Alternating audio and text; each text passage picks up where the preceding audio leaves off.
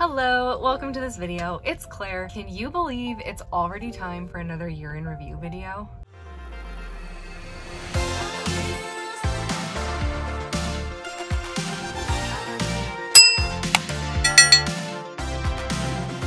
I apologize for any background noise today. It is really rainy, so the rain is like making a lot of noise on the roof of the van. There's a lot of cars driving by because we're in a parking lot, but hopefully you can hear me okay. I've talked about this many times before, but if you're new to this channel, I actually started my YouTube channel on New Year's Eve going into 2020. So year in review videos are extra special for me. They also serve as a wrap up for another year of my YouTube channel experience. My first two year in review videos on this channel were really bad, first of all. I feel like I've come a really long way with my editing skills in the past 12 months, but my first two year in review videos were sort of just these like montages I made of video clips from that entire year, just to like reflect and be nostalgic. Last year's video, I did a sit down with Andy and we answered some questions to reflect on our year and just sort of put out what we hope to achieve in the new year. This year, I'm gonna do a combination of both. So I want to start out by addressing where we are in life today compared to where we were a year ago. Today, we're in the process of finding a place to live, and we're gonna be moving out of the van and into our new place within the next month, assuming everything goes as planned. Last year at this time, when I filmed this video, we were in Florida. We were just entering our 6th month of van life, and we had a long way to go with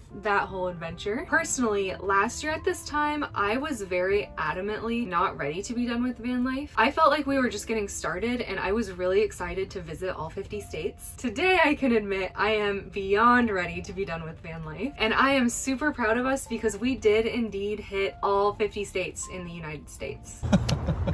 So I was hoping to get Andy to join me again to answer these questions this year, but doesn't look like that's gonna be happening. So I'll just answer them myself. It's really hard to decide what my absolute favorite moment of the whole year is, just because we honestly did so much awesome stuff in the past 12 months. Like, I know for a fact there will never be a year of my life again that was this jam-packed with adventures. But if I had to choose something, I would say my favorite moment of 2023 was probably the entirety of our Thailand trip. So we went to Thailand for 3.5 weeks back in February, and I feel like I was really able to remove myself during that trip and just kind of experience life's joys. We were literally on the other side of the world. We were in an entirely different culture, and I needed that. It was nice to see that my personal problems really are, in the grand scheme of things, insignificant, and there is like a whole world out there that has nothing to do with me. Choosing a specific moment of the Thailand trip, I really liked riding in the tuk-tuks. I liked eating curry, and I had a lot of fun on the monkey hike. My least favorite moment of 2023 were the numerous times where we had a full gray water tank, a full pee jug, a full sink of dirty dishes, no water in our water tank, and nowhere to dump our fluids. Talk about miserable. The past 2 or 3 years, my New Year's resolution has been to read like a certain number of books per month, and I feel like I've accomplished that enough times now that it has become like an ingrained habit that I will probably continue to do, hopefully forever. So that's good, and I'm gonna continue that habit into 2024. This year, I'm gonna read the Bible. I've never read it, I've always wanted to, and Rachel lent me her copy. It's, for lack of a better term, like a dumbed down version of the Bible, so hopefully I can actually understand what I'm reading and like comprehend what it's talking about, because the times that I have read parts of the Bible in the past, it just was like so over my head and I couldn't even focus on what it was saying because it just like the wording is so confusing. But I am gonna do it. This is the year.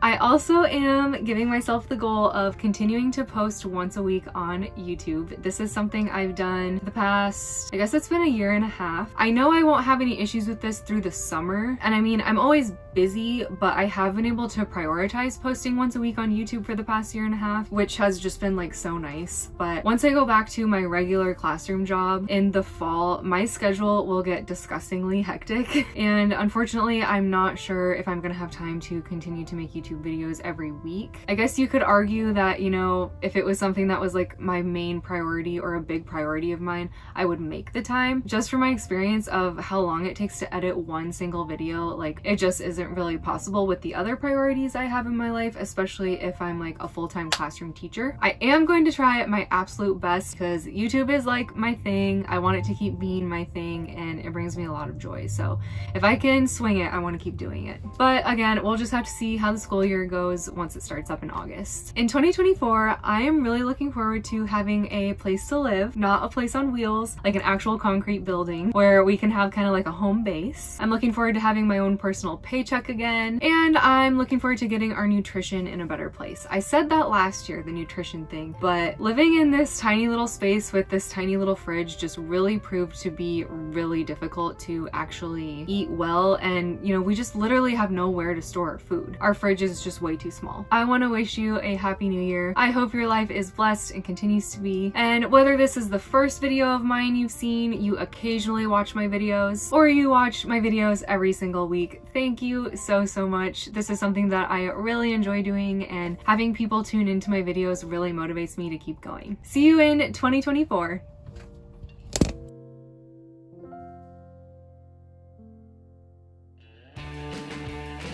We've driven through areas that have signs on the side of the road warning against bears and moose, and now we're in a part of the country or a part of the world where there's signs on the side of the road warning you about panthers. Just eating my daily avocado toast. What the? That is terrifying. Woo! That's so scary. Pretty funny. Andy tinted the back windows so we can look out of them now, and it's been a game changer. If you haven't figured this out from watching my other videos, anytime Andy sees welds, he has to inspect them. He's got like pock marks on it or something. He also have spatter. Underwater welds are no exception. We woke up to pouring rain today. That is a close one. It reaches though? Barely. Got it in about an inch. Hallelujah, we have water. I had to use a 5/16 inch socket to turn it on. But we did ask. They said it's okay. No monkeys? No monkeys yet. Thank goodness for the bamboo rails. I wish I could just pick it up. It is 30 degrees in Iowa. Our pillow is frozen.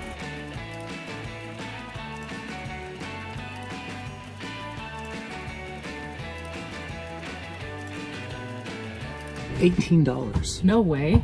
Yeah. Why so expensive? I have no idea.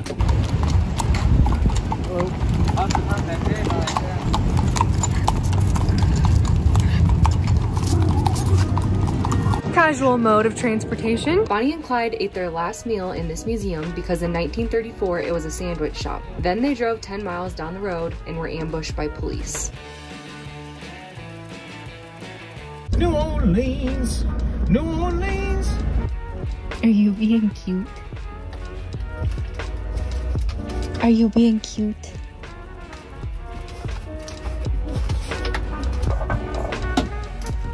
I accidentally dropped a jar lid to a jar of sauce behind the counter, and it had food on it, so if we leave it back there it's probably gonna mold, and we can't reach it with our hands.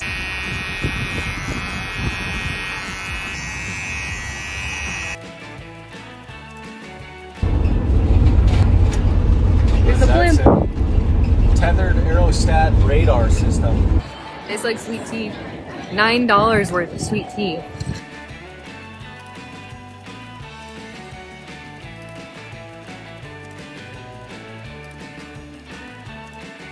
What are we up to? We're pulled off on the side of the road, waiting for the van to cool down because we're having engine overheating issues yet again. We thought it was fixed, but apparently it's not. Pretty lucky, it's only like 70 degrees right now. It's raining outside and all of this is water coming in through the ceiling. That is not good. It's a really dumb idea, but it looks clean. How much longer do you think you'll be? I don't know, hour or two. Oh wow.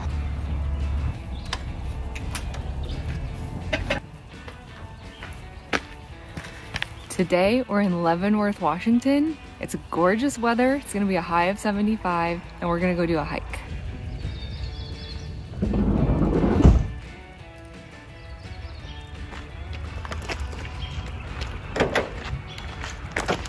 Did you get potatoes? Did I get potatoes? Yeah. No, was I supposed to? Did you tell me to? Cheers.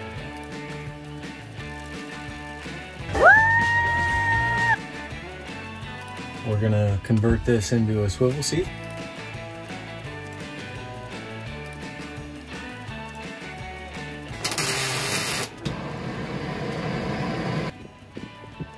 This is nice.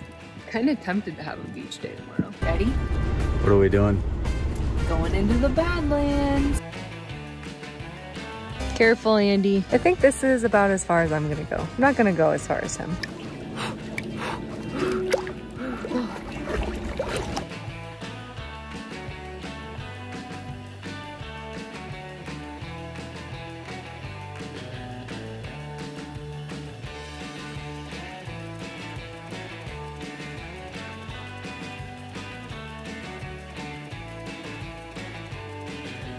We just got to Niagara Falls. Henry, are you having so much fun?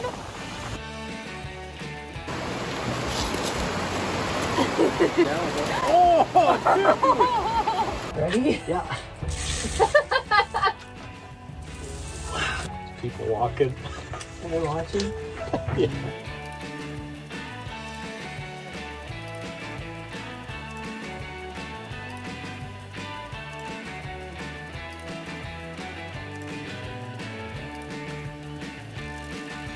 This is the most random book haul. We made it back to the train station. What a day.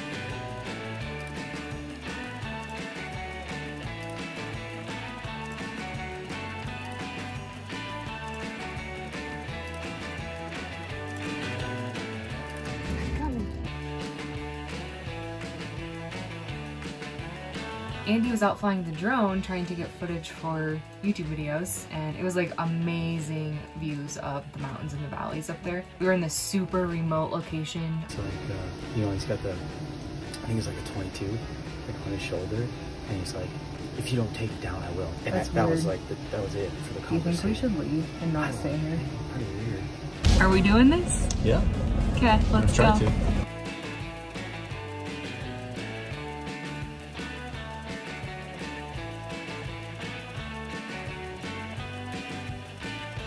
Time has come. We're going home. 4 more days and we get to tour apartments. The rain is getting a little old just because van life is really difficult when it's raining. I wish I could count down the days till we could move into our new apartment, but I don't know when our move-in date is gonna be yet. We think we have found an apartment. We are settling in for our final night in the van.